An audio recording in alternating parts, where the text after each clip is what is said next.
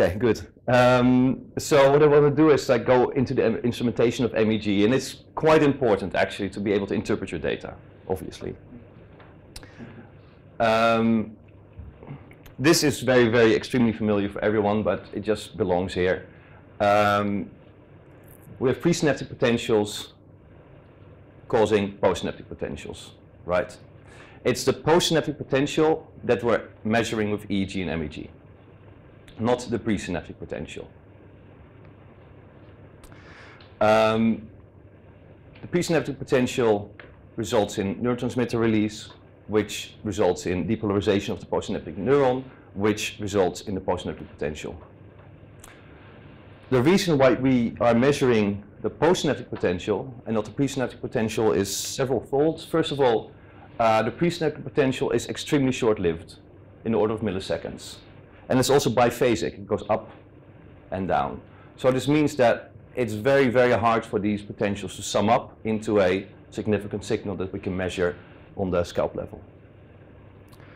The postsynaptic potential is much longer, it takes like about orders of tens of milliseconds, and it's also monophasic.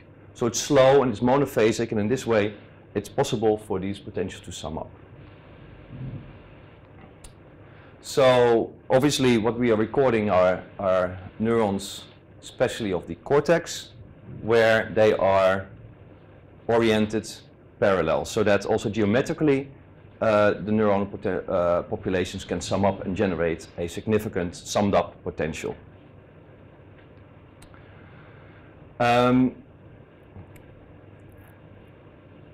It's also particular neurons that we are measuring. We are measuring mainly the big pyramidal cells, which have their orientation vertically, like perpendicular to the cortex, and they're innervated on the dendrites, and then the postsynaptic potential travels down to the soma, where they're summed up and might result in a postsynaptic potential again.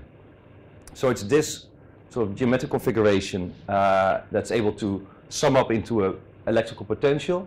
But as you know, electrical potential also creates a magnetic field via the right-hand rule. Everybody knows the right-hand rule. So if we take a look at a bit bigger, zoom out a bit, we can see that there are sort of geometrically two kinds of dipoles that we might want to measure.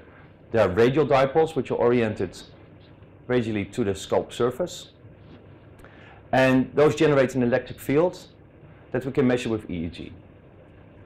But for several reasons, radial dipoles we cannot measure with MEG. And it's very complicated to explain. It's got a lot of sort of mathematics and physics in it that I don't even understand. But there are two sort of general ideas that you can intuitively at least take into consideration. First of all, each electric field, so this is the postsynaptic potential, generates, so this is called the primary current, and it generates return currents, right? If you have a symmetrical situation like here, so oriented radially to, let's say, sort of a solid sphere, like an approximation of a skull, of a head, the return currents are also symmetrical. And so these return currents also generate magnetic fields and thereby cancel out the primary current. We'll also see another aspect of it in a moment when you look at the sensors, where the magnetic field that's generated here is in the same plane as the sensor. So there's also a reason why we're not picking it up. There's a third variation, which you should know, which is if you place this dipole to the center of the sphere, to the center of the head, then it doesn't matter which direction it's oriented, it's always oriented radially. Yeah? So a deep source will always be radially and will be hard to see with MEG as well.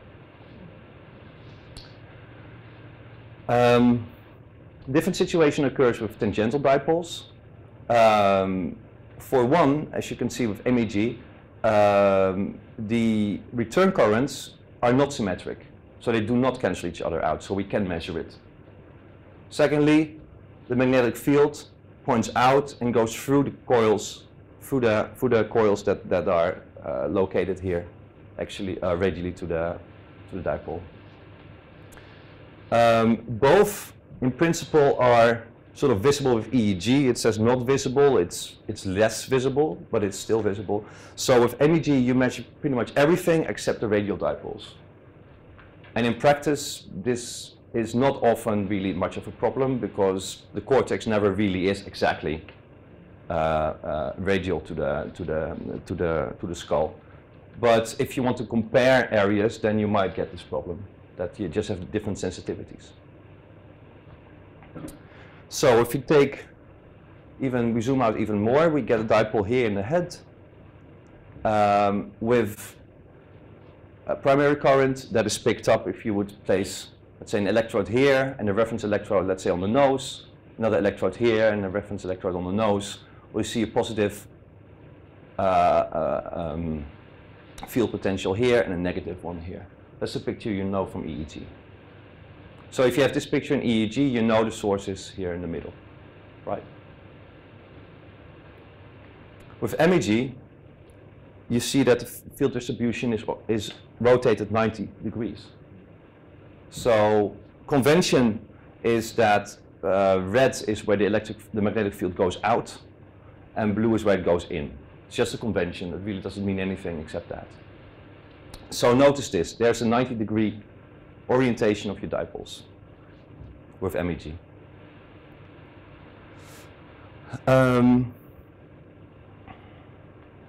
So let's start with what we are measuring, how the sensors work in the MEG.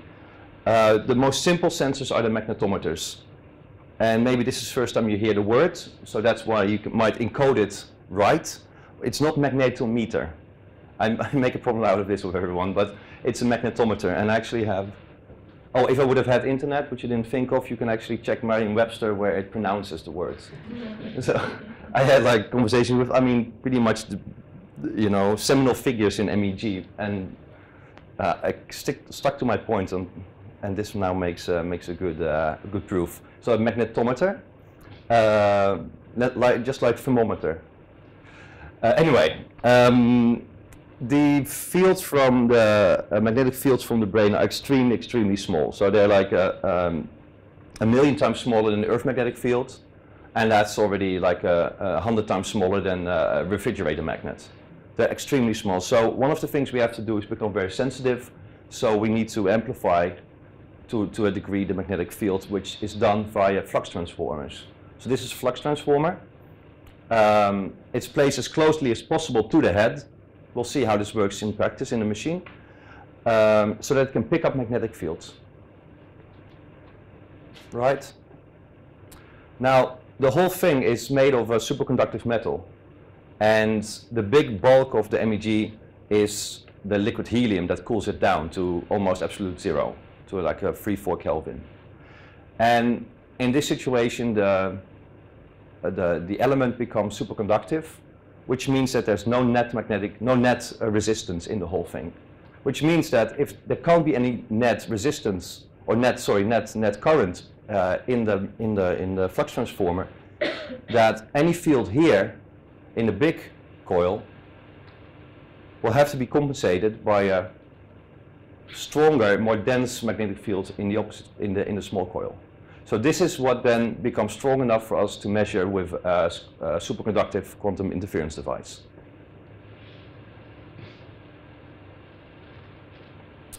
So, as I said, it's an extremely weak signal and very strong noise. Oh, this is the. So we need very sensitive magnetic detectors.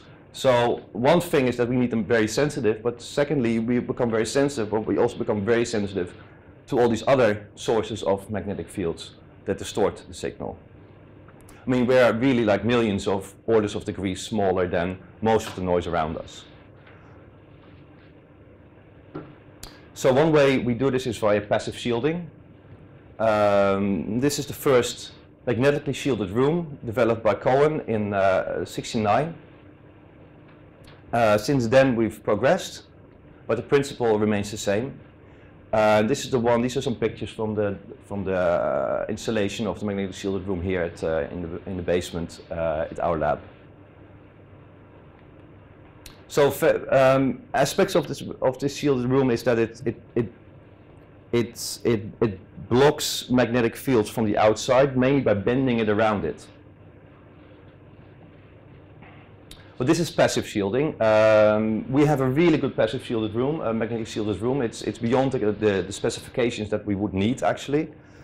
But if we would move, let's say the plan was for a while to move to the hospital side, next to MRs, next to elevators, etc., then we maybe were looking into adding another layer. So these layers can be, I mean, these doors, these rooms can become very, very thick just to block the magnetic fields from the outside. But we'll always have, for instance, holes in the room where we have to pass through cables. And also this blocks mainly the high frequency magnetic fields, but the low frequency magnetic fields, typically always there's some that pass through. So it's not always enough to just have a passively shielded system. We always also have active shielding. And this was new to me when I came here from the Donde Center, where we don't have this. But there's two. There's like a external active shielding and there's an internal active shielding. The external active shielding, in Daniel's office, on the wall of his office, just above the plates, there are several coils, several very sensitive magnetic sensors that pick up the magnetic field, constant magnetic field. And then there's some equipment between it which cancels this one out of the MEG signal measured. So there's the static magnetic field from the external magnetic field that is already being cancelled out or compensated in the MEG. But then we also have changing magnetic fields that come from the outside, out of the room. And that's a very sophisticated technique where within the MEG system we'll get a better picture of how it looks from the inside. But there are several sensors of that you use to measure, but you now measure them not just for the brain measurement, but you use them as reference sensors. So the activity that it picks up, actually it subtracts from the rest. So it calculates based upon several sensors what the magnetic field, the external magnetic field is, and it cancels this one out. And so how it does that is by, within the shielded room, there are big coils that generate magnetic fields to compensate for the ones that are measured in the helmet. So it's just like your sound cancellation headphones that you have for in the airplane. We typically now have that on. I was very skeptical at first, like if this would work, because you have to do some compensation afterwards, but it really, really works really well. You can make big artifacts and it cancels it out. It does mean that you have to always have this additional operation of adjusting. Sorry? Yeah? I suppose the answer is no, but I want to make the question anyway. Because we have TMS, which use magnetic stimulation. Can this active shielding somehow interfere in the measured signal in the MEG? You want to do TMS in the MEG? No, I'm just wondering if you're creating magnetic fields trying to take out the noise. Yes, you do, and that's the reason why you have to have this step in between to actually, because let's say these reference sensors are put to zero in a way. What you measure there is put to zero as much as possible through activating these magnetic coils. Right, so it's this feedback loop of trying to reduce it. Yeah. So this means that some of these sensors are then turned zero, and then you have to kind of add that to the channels back again to sort of compensate for the reduction, so that you can use these channels again. Yeah. But I wonder what's the difference between TMS and this shielding. My idea would be, is it possible that this active shielding somehow interfere with the signal you want to measure? Oh no. So the point is that the magnetic fields are generated in the room, right? So not on the head. Okay, it's far. Yeah. So it's in the outside. So it won't kind of like generate magnetic fields, sort of like in the brain. Some kind of neural activation or something? No, yeah, Other exactly. question? No, yeah, Okay. yeah. It's and again, I mean, these magnetic fields are extremely small. Okay. I have this picture where you compare it with MRI, and I think TMS might be even as. I mean, then you're like, how much are you stimulating with? Like, I think several Tesla, right? 1 to 2. TMS? Yeah. I don't know. Usually 1 to 2. Yeah, and this is minus 16. Okay. So Yeah. Okay. Thanks. yeah. So we have active shielding, we have passive shielding, and then maybe the most efficient way of getting rid of noise and being of environmental noise is smart sensor designs. So what we want to understand this, we have to look at the sensitivity profile of these different sensors. So first the magnetometer, the simplest situation. Imagine you have a magnetic electric dipole here with a magnetic field, like this. And you place the flux transformer coil of the magnetometer just off the center of the dipole. What you see is then it will pick up this magnetic field, and that will be able to measure that.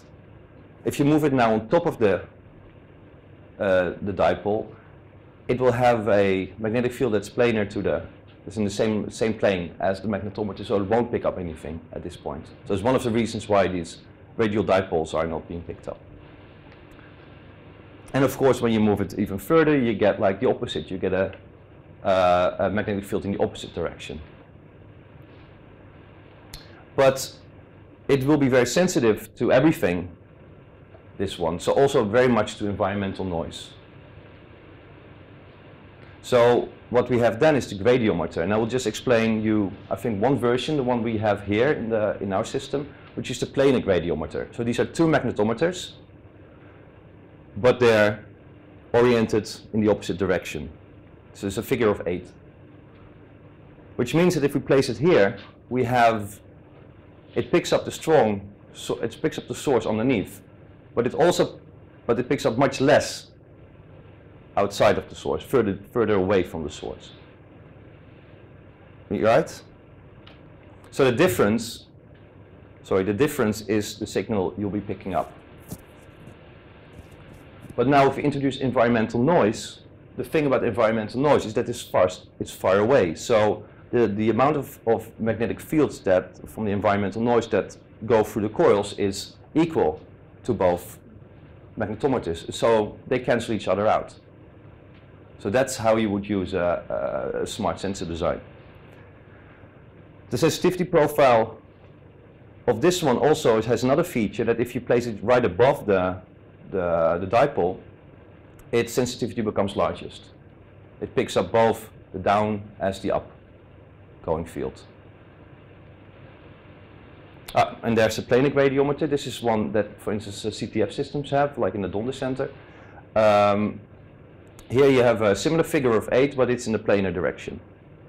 And also this one picks up magnetic fields from the source and a little bit further away from the source. And this difference is what you'll have as an output of the channel. And similarly, environmental noise penetrates both in the same way and cancel each other out. So I'll stand here for some people. So if we now look at the distance to the source and the sensitivity profile of the magnetometers, you'll see that it is most sensitive right on the edge of the dipole, and then it decays over time. And also you see this flip in polarity. So the magnetometer is very sensitive to also distant sources, but of course also to distant environmental noise. And so this environmental noise is suppressed with an axial gradiometer, and it becomes much more sensitive to the dipole underneath the coils, or slightly off the coils. Actually, that's a better place, right? And then we have the planar gradiometer configuration, which is one that we'll be working with together with the magnetometers, which has its biggest sensitivity right above the source, and it decays sharply to the edges. Yeah? So if you understand this, you really understand the huge difference between EEG and MEG, because you have to try to interpret these topographies. And we'll go through the different magnetometers and gradiometers and EEG for the tutorial. So just to describe our system a bit better in detail, it's electroneuromacht-Triox. It has 102 magnetometers and 204 planar gradiometers. So 306 channels.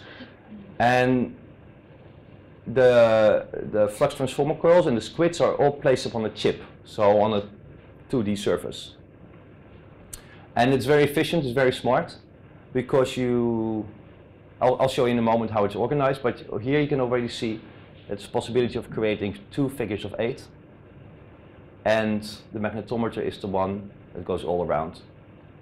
And so they're all in exactly the same plane. And then within the helmet, they're all oriented flat to the surface of the helmet. So trying to kind of hone into the brain underneath. This is another depiction.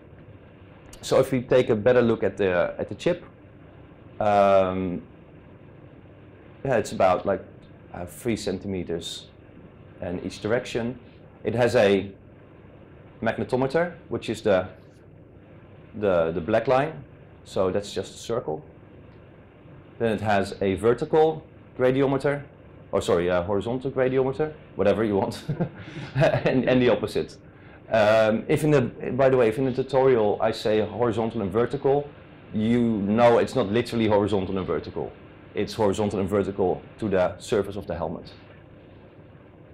So this is all three flies in one stroke. And this is if you open the sensor, the system up. Here you see all the chips, and then this will be all filled up with liquid helium. Here you go. So you can do it. This is in the supine position, so it can be both rotated supine or it can be straight up. For many experiments, you probably would want it to be sitting up straight, so people are focused and they can see the buttons they're pressing. But you can also do it supine, present visual stimuli, just like in fMRI with a mirror. I did some experiments at the Donders being supine because people move less, they can relax, especially if they're there a long time. So we have a MEG compatible bed for people to lay in. And so also sleep research is great here because it's absolutely silent. And their mobile phone doesn't work either, so which is good. How, in terms of sleep research, how do you deal when people move their hand? Because the EEG electrodes, they go together. Yes, exactly. I'll get to that. Yeah, Okay. Good question.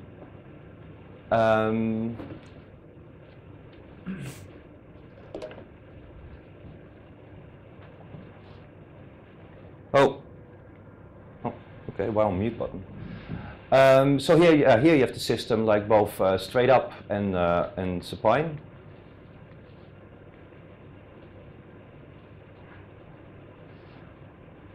Everything, of course, is pneumatic because you don't want to have any metal or electricity involved. And we can zoom out a bit further. This is a sketch of a lab. Here you have the MSR, here you have the MEG system. All the equipment, so stimulus equipment, recording equipment, as much as possible is taken out of the room. Pretty much everything is taken out of the room because you don't want to introduce electricity in the room. So most of it will use glass fiber for buttons, for cameras, for all of that. Okay, so to summarize this first part, magnetic fields are produced by synchronous postsynaptic currents in dendrites of pyramidal neurons. MEG uses flux transformers coupled to squids to measure these magnetic fields. And they're extremely small, so you need, compared to environmental fields and noise, so you really need noise reduction techniques. And that's why we have the gradiometers. We have a magnetically shielded room, and we have active and internal active shielding. And in total, we typically have about 150 to 300 sensors, and we sample between like 1,000 Hertz and 5,000 Hertz. We sampled the experiment we're going to analyze with 1000 Hertz, but just to make sure that that most laptops will be able to manage it, I downsampled it to 250 Hertz. Okay, so does anybody know when I should be done? Sorry. Anyway, I was expecting Daniel or something to be here to give me 5. But anyway, MEG versus EEG topographies. As I said, this is it's amazing how many of these mistakes are made in papers. Okay, so really don't make this mistake of interpreting your topographies wrong. And I hope that this will help you. So on the left you have EEG, on the right you have MEG. If we take an electric dipole, we take a dipole in the brain in EEG, we know it has to transverse the brain boundary, then it has to transverse the CSF boundary, then it has to transverse the skull boundary, and then it has to transfer the scalp through the gel to the electrode. And this generates typically a lot of spread of the EEG. So typically, based on topography of EEG, you have much less possibility of localizing the source.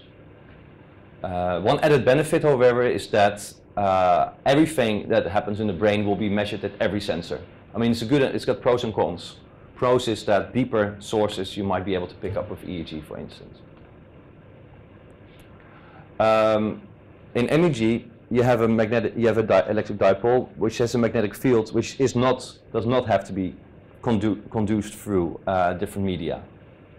And by the way, the problem here is not just the fact that it has to go through a media. I mean, the problem would be much less if we're just filled, we're just a balloon with salt water.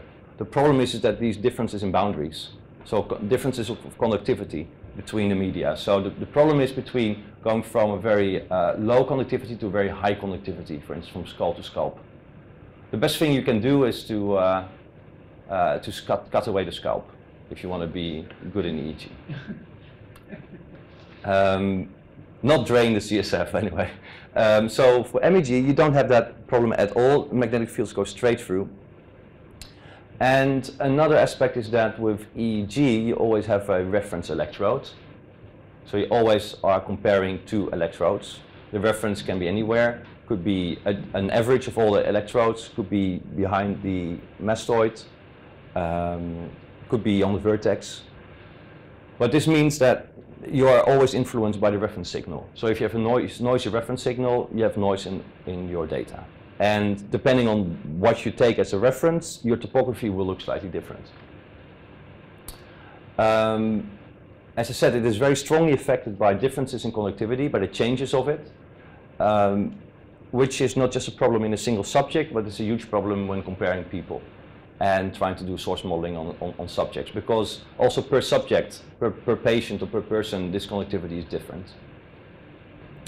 People have thicker skull, thinner skull, and so the only way to kind of deal with it is to do a good segmentation of the brain, which we'll be doing, but still then you have to be able to estimate the conductivities, which is really hard to do. So you typically use sort of standard measures, standard figures. As I'm noticing now more than ever with 128 EEG electrodes, it takes a long time to prepare. If you compare this with MEG, it's really much faster. You just put the subject up and you're done. As the comment was made, like you have standardized EEG positions, which is a good thing, so you always know pretty much where the electrode is. You don't know where the source necessarily is, but you at least know where you're measuring it. And as I said, this makes it a bit difficult, the first part of modeling sources, but we'll get there. With MEG, we have an absolute signal, we have no reference, right? And it's also not affected by differences or changes in conductivity. It's a very short preparation time, and although source localization can be theoretically much better, it is quite of an elaborate procedure, as we'll see. But less elaborate in a way than with EEG. They both have the unique aspects you have to deal with. With EEG, you have to deal with the different conductivities, so all the different segments. You have to really segment the brain in all compartments. With MEG you don't have to do that. But the point is that the person in the MEG can move around, so, and each head is different and each head is positioned differently, so you don't necessarily yet know where the sensors are relative to the head.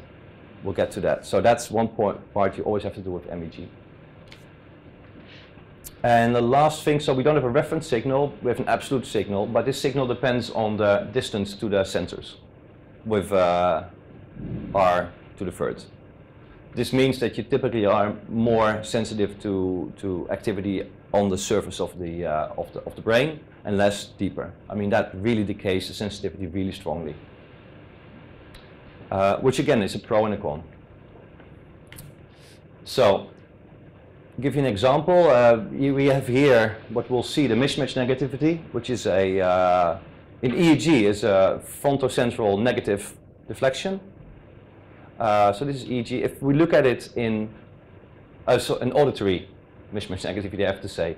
If we look at this topography in using the magnetometers, we see a totally different picture. What we see here actually is that the dipoles are located here and oriented like that. So we have two dipoles, something that is not visible from the topography of EEG. It's a clear, example of why in some cases MEG is way superior. Because you might even be assuming that there's some kind of anterior cingulate dipole or something like that. Now, if you take the planar gradient, so we use the planar gradiometers, then we have even a more stronger, narrower picture of above the location of the dipoles. As you see, these match well with what you would sort of like estimate from the right-hand rule and these topographies.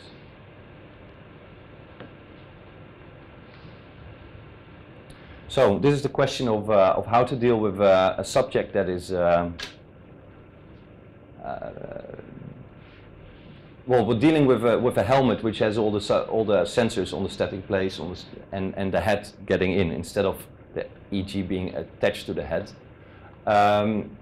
Think of it as that you have two coordinate systems. You have the coordinate system based on the head, and you have a coordinate system based on the helmet. If you move the head, or you put the head in the helmet, the two coordinate systems don't match. Especially if you move it around, then the MEG coordinate system does not move around, but the subject does. Coordinate system does.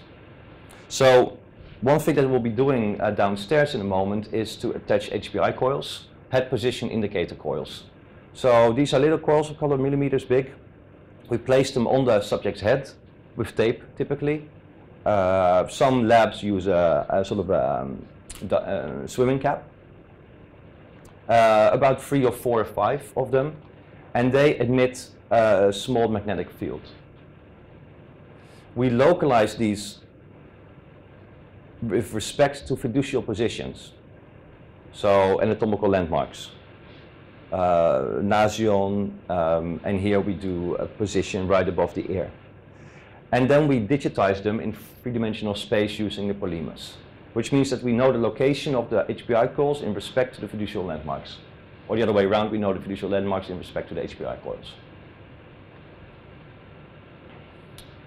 And what we then do is we put these HPI coils in head space, which is defined by the fiducial coils, fiducial position. So typically through the nose through the ears is the X direction, through the nose is the Y direction, and then we have the Z direction perpendicular to that.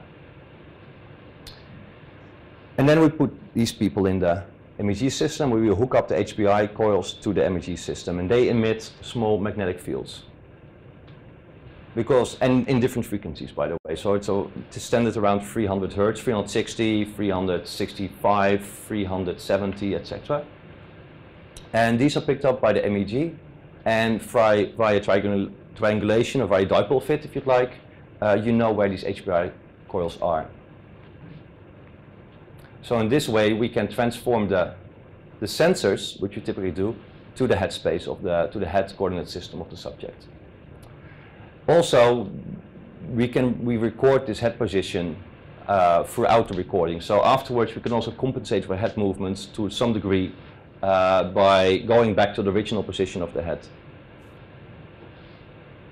And this works well to several centimeters. The problem becomes big when the subject gets out of the helmet, and so it's not picking up the HPI positions anymore.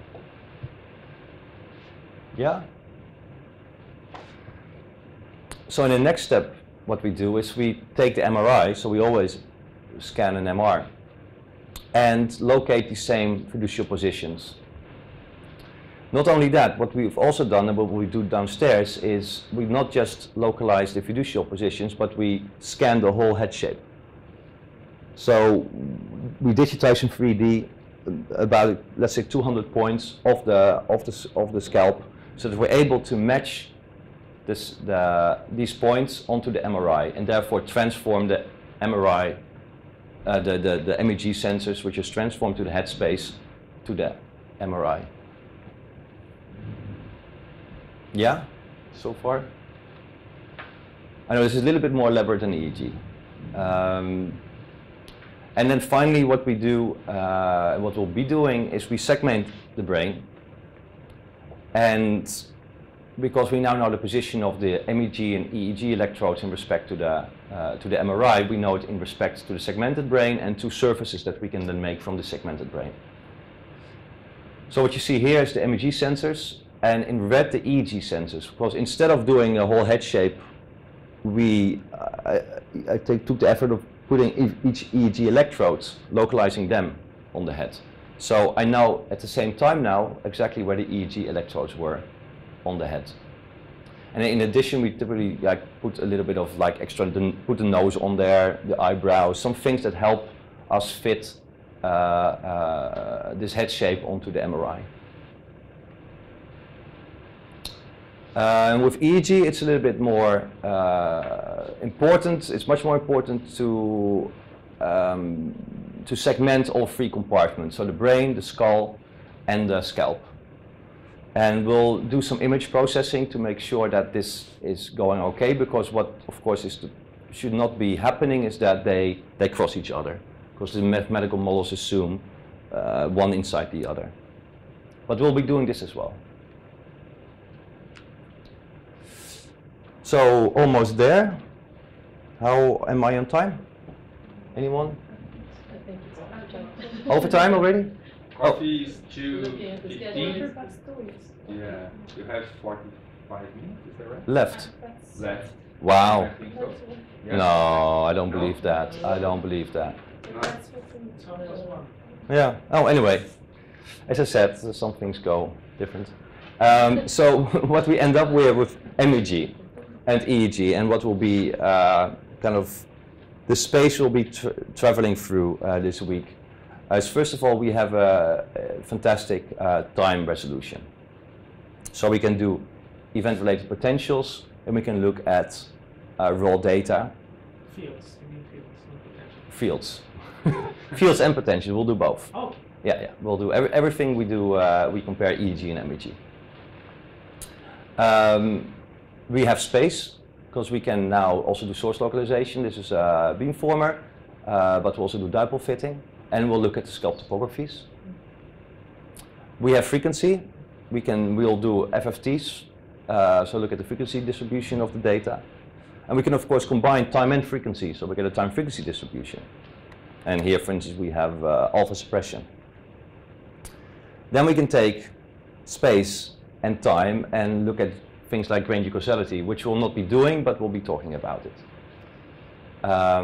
Similarly, we will be not doing it, but we'll be talking about it is combining space, time, and frequency, and look at things like coherence. And then for each version, there are different analysis methods that we'll be applying or deciding. So to conclude this very short introduction, is this second part is that EEG deals with relative signals, MEG with absolute signals. And this means that EEG is sensitive to placement and noise of the reference sensor. And we already saw that MEG is sensitive to a lot of other noise. MEG is not sensitive to differences in conductivity, and it has potentially a better spatial resolution, but it requires a little bit more steps in between. interpretation of the MEG gradiometers, magnetometers needs a little bit of a step back. You have to kind of really think like not always the biggest color is above the source, and the right-hand rule is something you'll be using. The MEG is much more comfortable, I think, and on long run and a quicker setup than especially high-density EEG. Both are exceptionally silent, of course, and what we'll be seeing, I guess, in the analysis as well, I did my best with the EEG, but you always have channels that are off, and they also always have different variance. So the difference in variance between channels is a problem we can encounter, for instance, dipole fitting. With MEG, you have signal to noise, which depends on, for instance, distance to the helmet. But for the rest, it's much more homogeneous and easier to work with and quicker to set up. So this is my introduction. Are you